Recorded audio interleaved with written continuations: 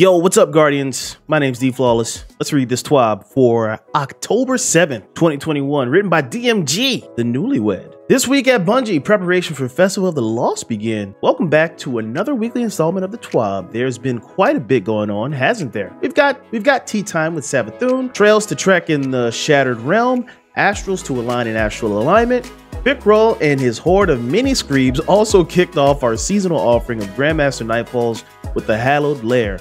Maybe you're simply looking for some sweet loot, decoding Umbral engrams for the perfect double perk roll on the Stasis however you say that shotgun. I call it frack.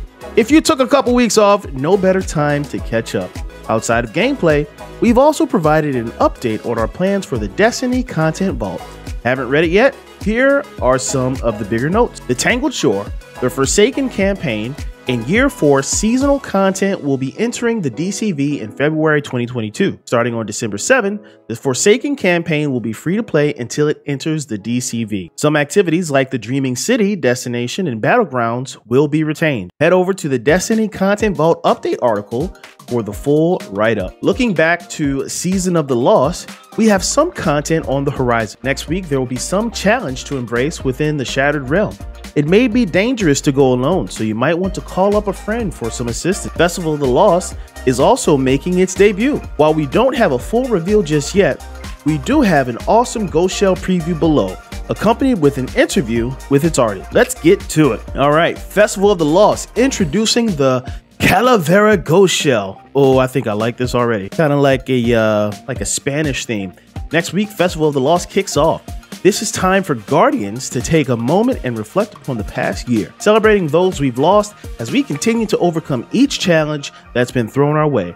Many of the themes found within Festival of the Lost can be compared with those of holidays celebrated by many in our community. Dia de los Muertes. Let me know if I said that satisfactorily. Day of the Dead.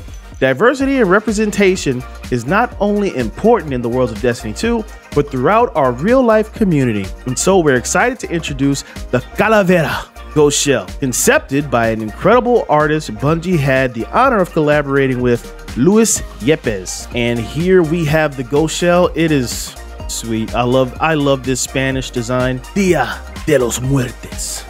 Let's take a moment to meet the mind behind this beautiful creation, shall we? Hi, Luis. Can you tell us a little bit about yourself and your background? Of course, my name is Luis Miguel Yepes Franco, and I was born in Mexico City and spent my teenage years in Cancun before moving to the US to learn 3D art and hopefully get to make games. I studied at the Art Institute of Phoenix before I got my first game job up here in rainy Seattle. I have been a gamer my whole life and always wanted to do something creative growing up, so I figured making games could be my thing, and I have been doing that for the last 16 years. I also love movies, most specifically sci-fi and horror movies. I prefer a rainy, cozy afternoon with movies, family, and games at my disposal as my go-to activity. How long have you been a Destiny player? Honestly, I don't remember, but I know I started playing during the alpha build of Destiny 1 on Xbox 360, so definitely a while. Back in the original Destiny 1 days, I would run a clan on both Xbox One and PlayStation 4 simultaneous. Friday and Saturday nights were raid nights, and I had them scheduled to help the crew on Xbox and then immediately jump onto the PS4 to do it again with another group. Needless to say, when someone wouldn't down Crota in the third try,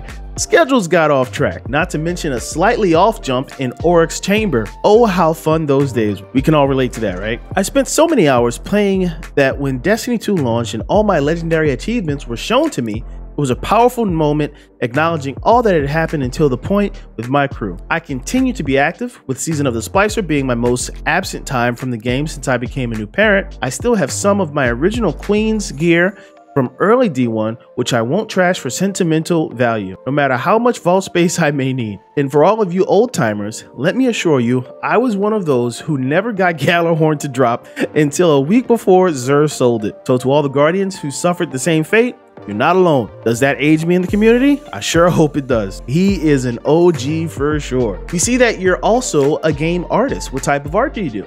Luis. I used to be a full-time artist. Over the last 7 years, I've switched over into doing more design. I do a lot of layout, pacing, and open world map designs where I get to use a lot of my skills and knowledge from my time being an artist, just with a very different focus. On the side, I started working on what I call my Trixels series, a Day of the Dead inspired style where I model stylized animals and paint them similar to alebrijes. Hope I said that right. Let me know in the comments if I said that right. I want to merge my background and Mexican roots with my present and what I do for a living, since they seem so opposite of each other. And because that's ultimately who I have been shaped to be now. I give a lot of details and designs to the animals and hide some stories inside of them. Like my corgi has squirrels, tennis balls, paw prints, etc. It's all related to the animal I am making. The one common thread is a lot of color and skull. Those are the common themes in my design. You can check them out on IG. We have a link to his IG. Go check that out in the TWAB. So how did the idea of creating a Dia de los Muertos ghost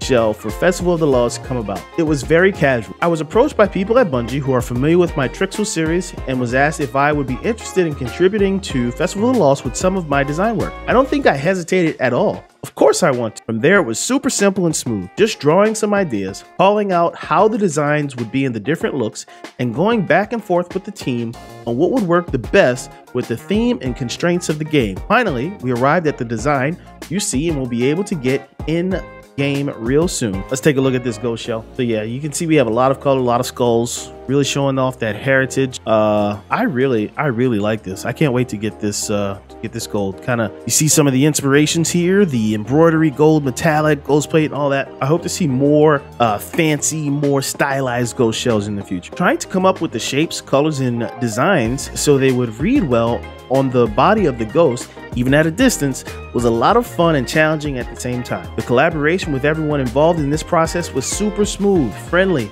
and you could tell that they all care about Destiny just as much as we the players. I am super honored to be a longtime player that has now contributed in a unique way to the world of Destiny and to the fight against the dark. Thank you for adding your voice to the world.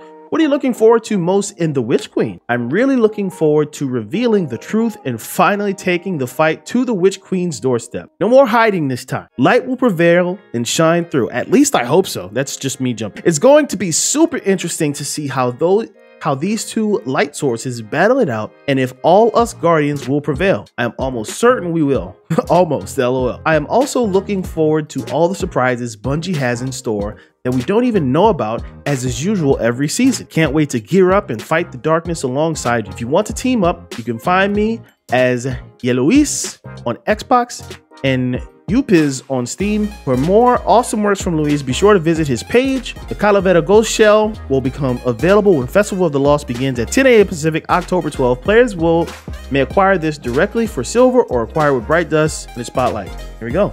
What's in the patch notes? Alongside the Festival of the Lost, we'll be deploying Destiny 2 Update 3.3.1. We have a collection of bug fixes and some quality of life items to deploy. Here's a quick preview of the goods. All right, let's go. We got Grandmaster Nightfalls. There's an increased drop rate for an adept Nightfall weapon from a Platinum Grandmaster Nightfall to 100%. Thank you! While this will not guarantee perfect perk combinations on every drop, players may now expect to receive an adept reward when overcoming the challenge of Grandmasters, even on the hardest of weeks. Thank you so much, Bungie, for listening to the community on this. It's super deflating. Do a Grandmaster Nightfall and just get shards or whatever you get. The Corrupted.